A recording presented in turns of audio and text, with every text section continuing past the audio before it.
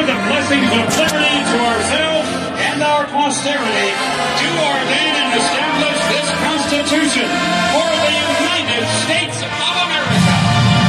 We hold these truths to be self-evident, that all men are created equal, that they're endowed by their Creator with certain inalienable rights, that among these are life, liberty, and the pursuit of happiness.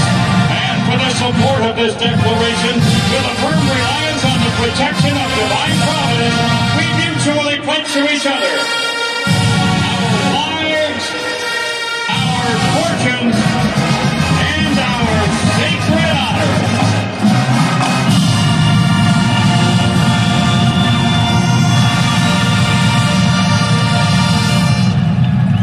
At the conclusion of the national anthem, there'll be a flyover by 4 T-6 aircraft from the United States Air Force.